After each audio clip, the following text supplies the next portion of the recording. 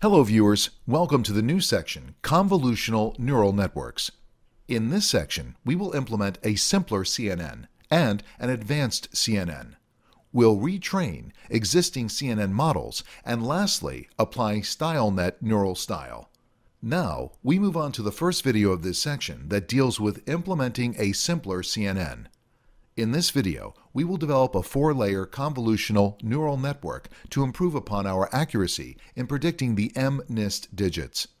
The first two convolution layers will each be comprised of convolution ReLU max pool operations, and the final two layers will be fully connected layers. To access the MNIST data, TensorFlow has a contrib package that has great dataset loading functionalities. First, we load the necessary libraries and start a graph session. Next, we load the data and transform the images into 28 into 28 arrays.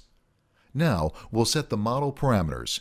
Remember that the depth of the image number of channels is 1 because these images are grayscale. We can now declare our placeholders for the data. We'll declare our training data variables and our test data variables. We will have different batch sizes for training and evaluation sizes. You may change these depending on the physical memory you have available for training and evaluating. We'll declare our convolutional weights and biases with the parameters we set up previously. Next, we're going to declare our fully connected weights and biases for the last two layers of the model. We'll declare our model. We do this first by creating a model function. Note that the function will look in the global scope for the layer weights and biases necessary. Also, to get the fully connected layer to work, we transform the output of the second convolutional layer to be flat, so we can use it in the fully connected layer. Next, we can declare the model on the training and test data. The loss function we will use is the softmax function. We use a sparse softmax because our predictions will be only one category and not multiple categories. We're also going to use a loss function that operates on logits and not the scaled probabilities. Next, we'll create a training and test prediction function. Then, we will also create an accuracy function to determine how accurate the model is on each batch.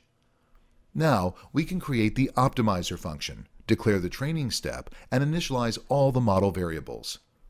We can now start training our model.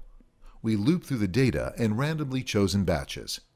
Every so often, we choose to evaluate the model on the train and test batches and record the accuracy and loss. We can see that after 500 generations, it results in this output. Here is the code to plot the loss and accuracies using matplotlib. This plot is the softmax loss value over 500 generations. And this plot is the train and test set accuracy across our 500 training generations. If we want to plot a sample of the latest batch results, here is the code to plot a sample of 6 of the latest results. This is a plot of 6 random images with the actual and predicted values in the title. We increased our performance on the MNIST dataset and built a model that quickly achieves about 97% accuracy while training from scratch.